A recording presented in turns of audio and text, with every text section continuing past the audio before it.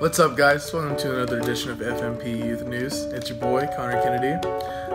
This upcoming week, we're going to have a couple of students at Pine Springs and Op Camp, so be sure you're praying for them, making sure they have an awesome week and a blessed time with each other.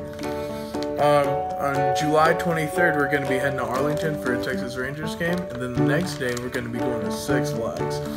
So be sure you sign up as soon as possible. It's going to be $65 per person, and make sure you bring some money for food so you don't starve.